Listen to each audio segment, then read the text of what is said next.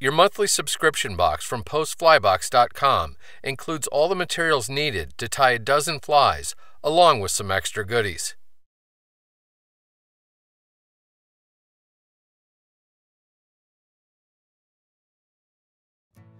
The Bead Head Drake Nymph is a fabulous imitation of the naturals. The darker back, segmented body, and remarkably lifelike marabou gills all contribute to making this pattern exceptionally realistic. Start by inserting the point of one of the size 14 hooks into the small hole of one of the black beads, then slide the bead up the shank to behind the hook eye. You can then get the assembly firmly secured in the jaws of your tying vise. Solder wire is used to add weight and to help stabilize the bead. While holding the bitter end of the wire in the fingertips of your left hand, start taking wraps with your right. 7 or 8 is usually plenty. Then, helicopter the wire to break it off close. Leave some space between the bead and the wire and pick up a small amount of superglue type adhesive. Apply it to the hook shank between the bead and the wraps, then quickly slide the wraps forward and hold them there while the adhesive sets. It's important to hold firm for at least a couple of seconds. Doing this not only locks the bead into place, but also allows you to tuck in the tail end of the wire without all the wraps simply spinning around the hook shank. Load a bobbin with a spool of olive uni thread. Get the thread started on the hook shank immediately behind the wire, but leave a tag that's 6 to 8 inches long. This will be used later to rib the fly. Continue taking thread wraps, first rearward, then forward over top of the wire wraps, then back again to create a somewhat smooth underbody. Resist the urge to snip the extra long thread tag off. A single olive saddle hackle is used for both the tail and the legs of the fly.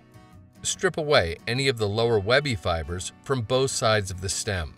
Pull down a dozen or so stiff, straight fibers perpendicular to the stem, and while holding their tips, strip them free. Pass the clump to your right hand with the tips still aligned, then measure to form a tail a hook shank in length.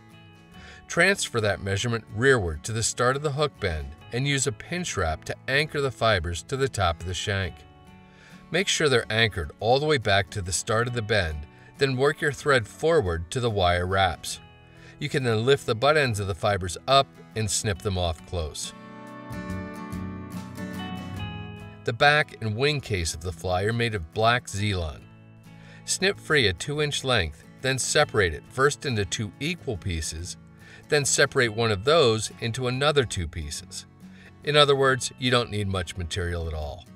Snip one end of the Zelon off square, then take a few thread wraps forward and place the snipped off end at the back edge of the bead. Use nice firm thread wraps to anchor it there, then begin wrapping rearward all the way to the base of the tail. Next, take thread wraps forward until your thread hangs at about the hook point. A dozen or so fibers from a single marabou feather are used to create the body of the fly. Strip them free from the stem, like so, and then flip them around so you're holding the tips in the fingers of your left hand. Snip these brittle wispy tips off square, then place the marabou on top of the hook shank and take thread wraps to secure it. Again, go all the way back to the base of the tail. Next, take wraps with your tying thread up the hook shank to behind the bead. Give the marabou a little twist and get hold of the fibers with hackle pliers. Continue twisting the fibers so they form a tight little rope. Then, start taking touching wraps with that rope up the hook shank to build a slightly tapered, fuzzy body on the fly. Secure the rope at the back edge of the bead with nice firm wraps of tying thread. You can then snip the excess material off close. Get hold of the black Zelon and pull it forward over the back of the fly and take a few thread wraps to lock it down. Now, get hold of that tag end of thread and start making open spiral wraps with it to rib and segment the body of the fly. When you reach your tying thread, use it to secure the rib, then snip the excess off close. Pull a small amount of olive dubbing free from the packet and use it to create a thin 2-inch long dubbing noodle on your tying thread. Pull the Zelon back and start taking wraps with the noodle behind the bead. These wraps will force the Zelon back. Keep taking wraps with the noodle to build up the thorax of the fly. It should be about the same length as the bead. Leave your tying thread at the back edge of the bead. Pick up that same saddle hackle feather you used for the tail and once again pull down a dozen or so fibers perpendicular to the stem, and while keeping their tips aligned, strip them free. Place the fibers diagonally across the back of the fly behind the bead and take a couple wraps of tying thread to secure them. You want them to be about half a hook shank in length. Go back to the feather once again and strip another dozen fibers free, and repeat the same tie-in procedure on the opposite angle. Pull the Z-line forward out over the bead and take 2 or 3 thread wraps to secure it there. Then lift up all the extra material that's pointing forward and snip it off as close as you can to the thread wraps. It's okay if a little bit sticks out onto the bead. Do a 4 or 5 turn whip finish, seat the knot well, and snip your tying thread free.